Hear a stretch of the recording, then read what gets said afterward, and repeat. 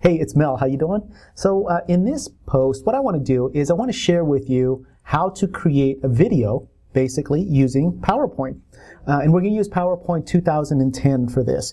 And I got to give kudos where, or I got to give props where it's due. A friend of mine, James Ruffton, was the one that actually turned me on to this. He wrote a blog post on HubSpot not too long ago, a couple of weeks ago, and I thought it was fantastic. And I'll share the link with you underneath this video because I think it'll actually be a good quick steps summary point sheet for you. He wrote the blog post in text format, and I think that'll be a good one for you to go print out because it'll be a good summary sheet. However, what I want to do here is show you the steps on how to actually do that. So let's pretend here that I've got a PowerPoint. I've got my sample presentation going on here. So let's just click the title slide. To start a video, basically all we're going to do is you launch PowerPoint, and you have to be using at least PowerPoint 2010 for this. Go to Slideshow, and then under Slideshow you would have this option to record your slideshow. There's a couple of options here, but basically we're going to select start recording from the beginning. All right, so now we'll go ahead and select that. You've got a couple of options here. I'll just default select both of those and then click start recording.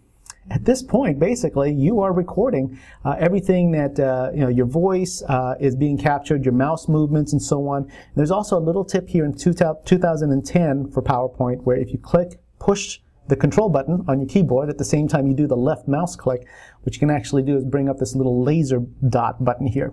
So I think that's a little clever little tip. So this would be a great tip for you. Let's say if you have a series, you have a lot of knowledge in your head and you think you're ready to actually start presenting some of these things, but maybe you don't want to go live with it yet. So you can actually script out your presentation, write it all out, and then do a presentation online because what you'll probably find is many of you have a lot of knowledge in your head that you need to get out on paper that a lot of people might actually even pay for because of, if you think about it, just decades of experience that you've had in the workforce.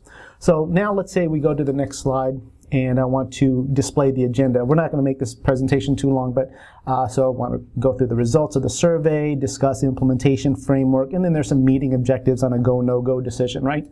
And then let's go to the next slide, and maybe we have a cool little project presentation that shows where we are in this whole project life cycle.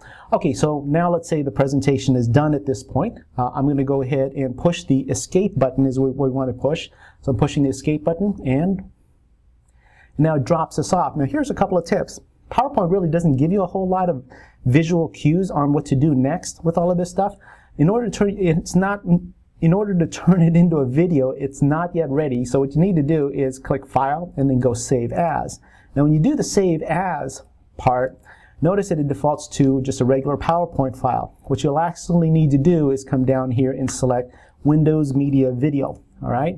So now you're going to save it to Windows Media format, select the folder where you want to save it to, and then just click Save. And then I've actually already got one in there, so I'm going to go ahead and say yes. I'm going to go ahead and replace that, and we'll see what that looks like. Now, looks like it's done, right? Here's another tip for you. PowerPoint, again, still isn't giving a lot of cues here, but so you can bite on the fact that maybe you think it's done because you've got this little triangle, regular pointer, right? But in fact, it's still rendering. If you look down here towards the bottom is what you have to look at. It's actually saying creating video, sample PowerPoint right now, and there's a little progress bar. So we're just going to have to wait for a little while to have that progress bar finish. All right, so I'll see you when it's done. Okay, I'm back. So now we've completed. It doesn't say it's finished or anything like that. It just kind of, that progress bar just goes away, and that's how you know you're done. All right, so let's go ahead and bring up our file folder. Okay, so here's our file folder here, and this is the PowerPoint presentation that is now in video file format. So we're going to go ahead and double click that. Start recording. At this point, basically, you are recording everything that... that's the recording, that's the video talk in there. Mouse movements, go through the results of the survey, discussing... Okay, so good enough proof of concept there. So this video is done, and it's ready to go to YouTube. So at this point, you can take that WMV video file format and just upload it to YouTube. But here's the deal. In the next post, what I'm going to do is show you how to make this video in a more web-ready file format, because WMV file formats, Windows Media Video, is not really the video file format that all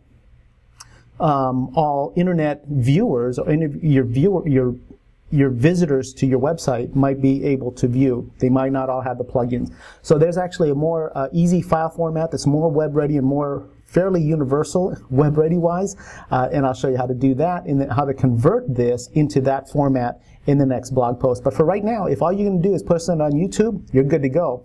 And what I want to show you next though is for those cases where, let's say you want to take your knowledge and turn it into a course, and maybe you want to make it more proprietary, and perhaps people will pay for your knowledge, and so you want to put it behind a membership firewall, in which case YouTube may not be your platform that you want to host these videos onto. So in that case, you'll need something more proprietary, and I'll show you how to do that in the next video. All right, but for right now, if YouTube is all you need to do, you're good to go with this. You can take your WMV file format and upload it to YouTube at this point. All right, this is Mel. I will talk to you next time. Take care.